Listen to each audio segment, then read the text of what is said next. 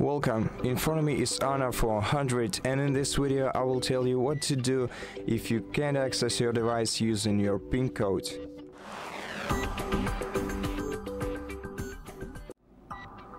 In such case, the first thing you'll have to do is to check whether you're trying to enter the PIN code that you set up for yourself and not the SIM card PIN code, because those two are oftenly mistaken for each other. And if you're sure that it's the PIN that you're trying to enter the right PIN, then also give it a couple of tries and take your time to remember the PIN you entered last time, and try to access your phone this way again. This might help you save a lot of time and a lot of work in the future by regaining access to your device. And if you still can't do this, then the other best solution for you would be to contact an Honor customer support service and tell them about your issue. And if you can provide them the proof of ownership of the device, then they will most likely help you recover the access to your phone without the need to delete all your personal information and data.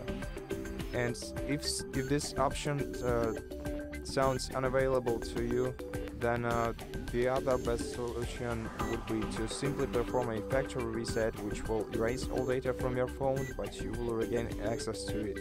So to do that, you can either use Find My Device feature by Google if it's enabled on your phone.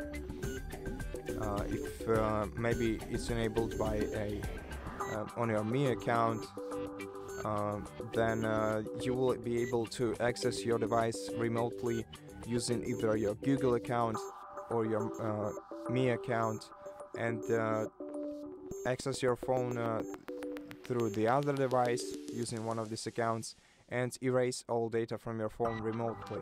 But if you don't have this feature enabled, or you're not sure how to do this, you can also perform a factory reset using recovery mode on your device, so you can do this locally. And if you don't know how, or you're not sure, then we have the entire video on our channel explaining how to do this step by step. So if you're interested, go ahead and check it out.